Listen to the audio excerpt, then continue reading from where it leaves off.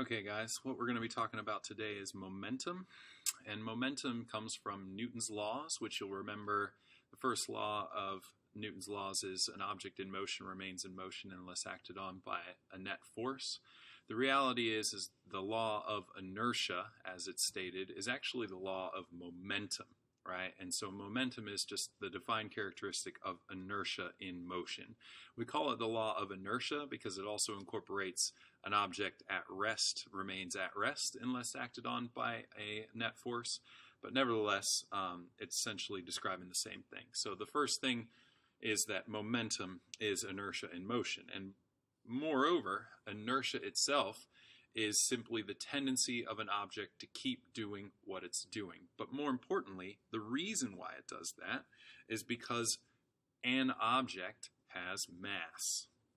And so in the most simplest terms, inertia is mass, right? And so when we put mass in motion, then we incorporate the momentum aspect of the whole system. But it's important to note that momentum and mass are not the same thing, right? And so momentum has its own variable and its own term, which I cannot explain, but momentum is P. And so if we take mass and we apply motion in the form of velocity, then we get momentum. So this is defined as momentum. Now the second thing here that's a new notation are these arrows above these variables P and V for velocity. And so I just want to go over that briefly. Anything with an arrow above it is going to be described as a vector. This is vector notation. Vectors are any quantities that have magnitude and direction. And they are more specific in physics dealing with magnitude and direction than a typical number. So when we think about things like velocity, when we describe the velocity of an object, we say it is moving at a certain number of meters per second in a given direction, like for example 20 meters per second north, as opposed to just 20 meters per second. If we think about cars, the reason why this is so specific is we want to know if those cars are going to interact or crash or race or etc., right? And if I just say that you are going 55 miles an hour and I am going 55 miles an hour, there's no way to know if you and I are going to crash or if we're racing head to head and we're staying even with each other or if we're going in opposite directions. And so the direction and your frame of reference will be very important, right? And so the idea here is that momentum has a directional characteristic that is directly dependent upon the velocity, right? Obviously, mass cannot have direction, and so V is the variable that is determining the momentum direction as well. As a side follow-up, momentum itself in terms of units is going to be kilograms for mass times meters per second for velocity, which means that the units for momentum are simply those two things multiplied together, kilograms times meters divided by seconds.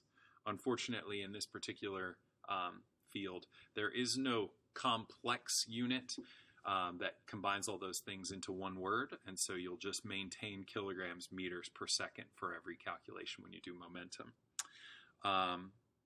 When it comes to just determining the momentum of an object, as long as you are in these SI units, the calculation is fairly simple. We just define the motion that we have from the problem and the mass in kilograms, and you multiply those two things together and you're good to go.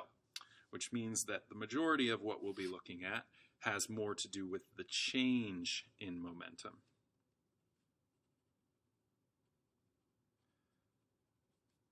The change in momentum, which is also a vector, is therefore delta P.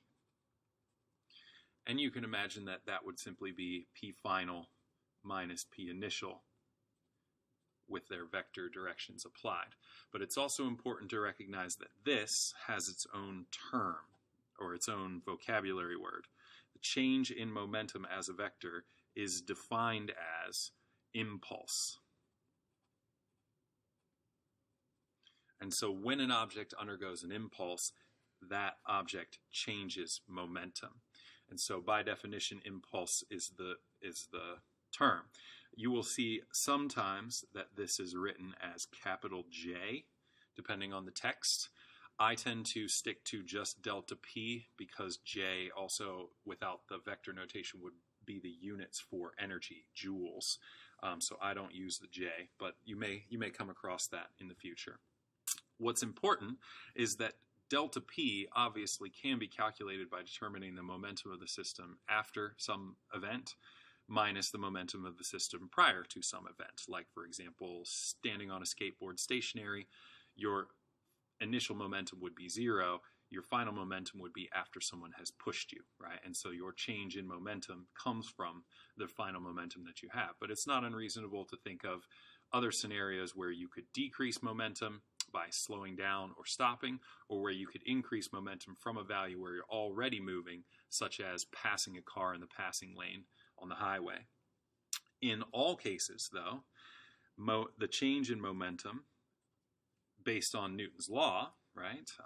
An object in motion remains in motion in a straight line unless acted on by a force. If we have a change in momentum, then there must be a net force that is driving that change. And how long I apply that force determines the overall net change in momentum. So this is impulse in its equation format.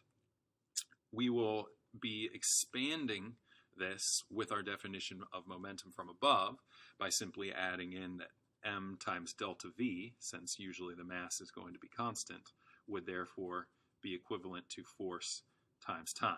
And so you have this as a defined equation for impulse. So depending on the problem, you'll be presented with momentum characteristics and be asked to find the force, or force characteristics for a period of time and asked to find the change in momentum. But it's not unreasonable to think that I could start with a force and a time frame and work towards a change in speed, or use a change in speed in order to define the mass, and so on and so on, right? That being said, we haven't talked too much yet about force, so I want to just go through that briefly.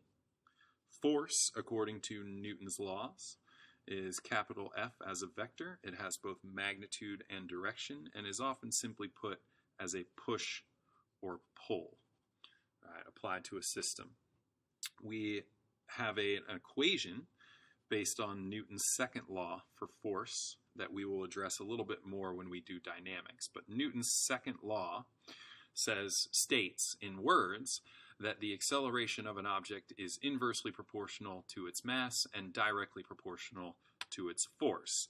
Written in math, that simply means that the net force, or sigma F, on an object is equal to m times a, where a is a vector characteristic. So the acceleration is directly dependent upon the net force and inversely proportional to the mass.